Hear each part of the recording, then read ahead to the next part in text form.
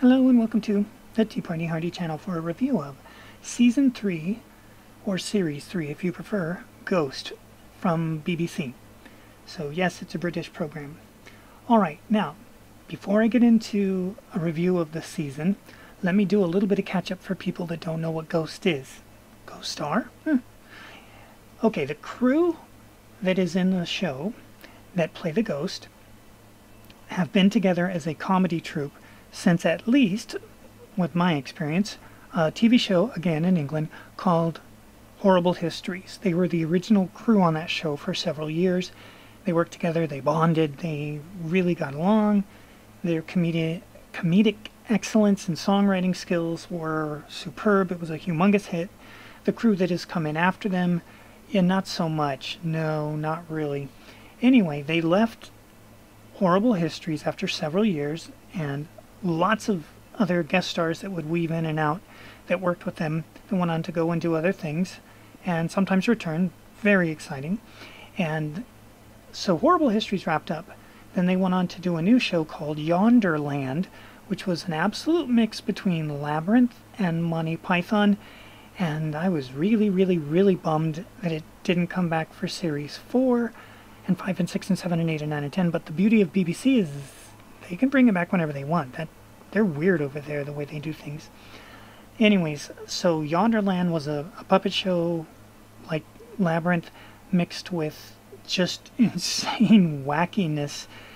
And so the troupe went from there, and then they did a movie called Bill, which was the story of William Shakespeare, and it was done in the Horrible Histories style without the humor and songs, and it was not exciting, and I was really disappointed because everybody, you know, who watched Horrible Histories. Now I started with Yonderland and then found out about Horrible Histories. And I loved Yonderland, and then I seen Horrible Histories, and then I actually liked Yonderland less because Horrible Histories was so good that it's like, well, Yonderland was really good, but it wasn't as good as Horrible Histories. They hitting it out of the ballpark on that one.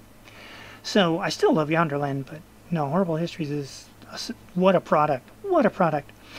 So you get to, they did Bill, and then they did Ghost, and then they did Horrible Histories Romans, another movie. Way better than Bill, but still nothing. You know, the thing about Horrible Histories that made it work is it was little sketches, and it doesn't work in long format. At least it hasn't yet. So now you get to Ghost, Season 1, Season 2, Season 3. Ghost is about a young couple. Let's be specific here, an interracial couple. And does that matter? You know, somebody chooses the casting, and it's not like everybody you see out in the world is married to somebody of the opposite. So they're pulling the strings here. Is it woke? No, it's just, it's welcome to the modern world. Everybody has to be, you know, I've said it before, I'll say it again.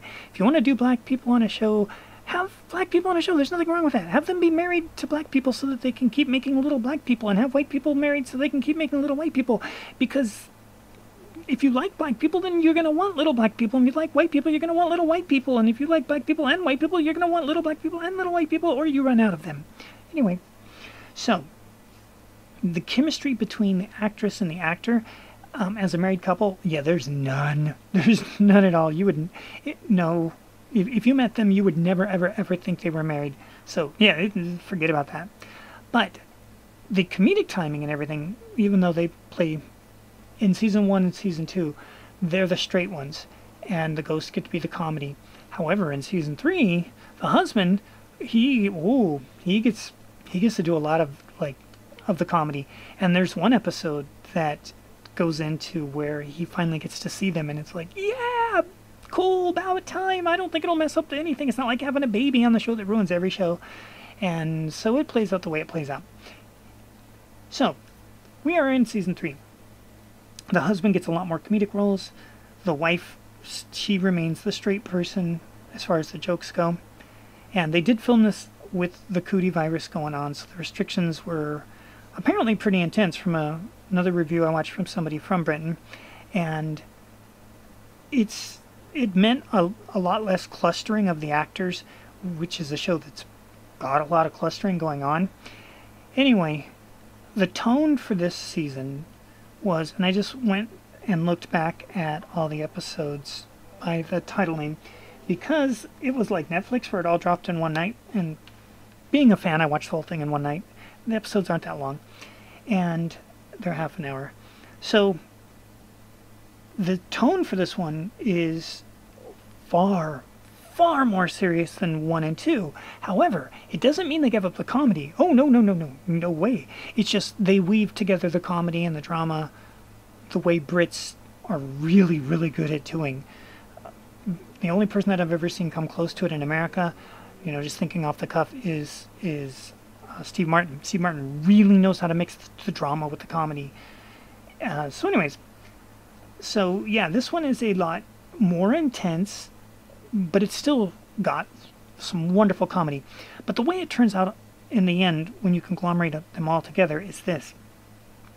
You feel so much more of a connection to all of the characters in this one than you do in the other seasons, even though last season, the camper dude that has the arrow through his neck, he had some really good stuff last season.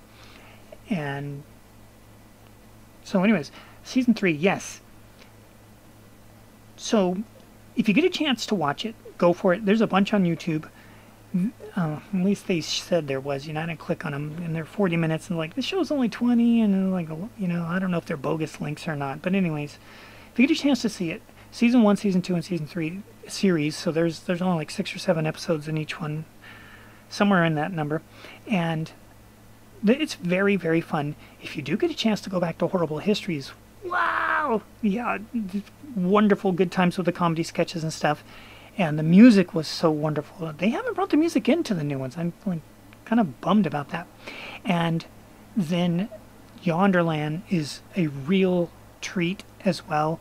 The only thing I would tell you about Yonderland is the same thing that I said, which is like, you really want a series 4 and you're not going to get it yet, because it's just fun. It's really fun.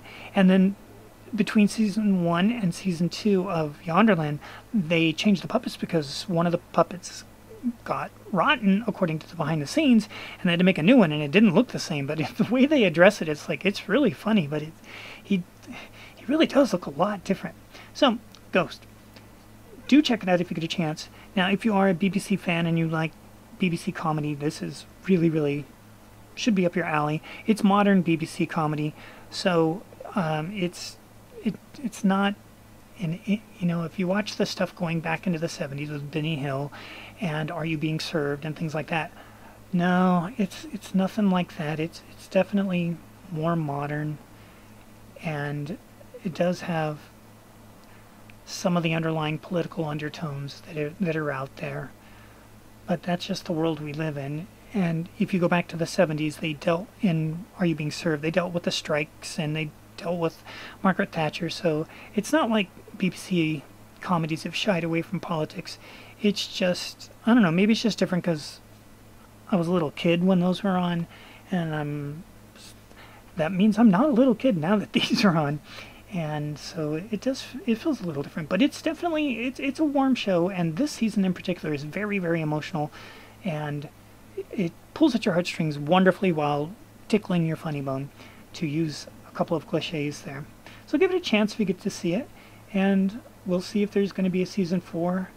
I don't know what they're going to do about any of these shows with the casting and the clustering, because Delta has taught us that we're never getting out of this. And if you know what's going on down in Australia and in America, it's really, really bad as far as the way the totalitarians are coming in New Zealand, where they locked down the whole country for one person. One person, and they locked down the whole country, 2 different islands. So yeah, there's that issue. Anyways, Ghost Season 3, check it out. Check out Season 1, Season 2. And Season 2, I'd say the funniest episode is definitely the one where you find out how the woman died, because one of the things they like to do is show you how each one died little by little by little throughout the seasons. And it was funny because, like, on the review I was watching before I did this one, I don't normally do that, but I just wanted to see who was out there doing the ghost thing. She said the most memorable one for her wasn't like, oh, I totally agree. The most memorable one from Season 3, without a doubt, is the camping episode. It's Oh, that one's funny. That one's really funny.